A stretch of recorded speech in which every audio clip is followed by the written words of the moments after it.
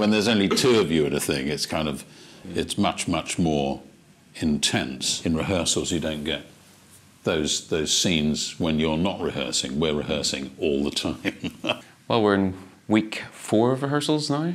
I'm going really, really well. What was good about and difficult about the play is that you kind of sift for clues, and there are some, but ultimately a big part of this has been imaginative and letting that kind of run wild within what you're given. The rapport that we build between each other obviously lends itself to what the dynamic of Carol's writing is, and it's been great because she's been in rehearsals some days and we've been able to, well, I mean, we ask her questions, but she's so free and sort of unprecious about the work. Absolutely, that she's wonderful. Yeah, she just completely encourages the imaginative approach that we've been having. Yeah, it's quite technically difficult to learn because there's a lot of broken dialogue and overlapping and half lines. So we tried to do a kind of family story, a backstory that went back actually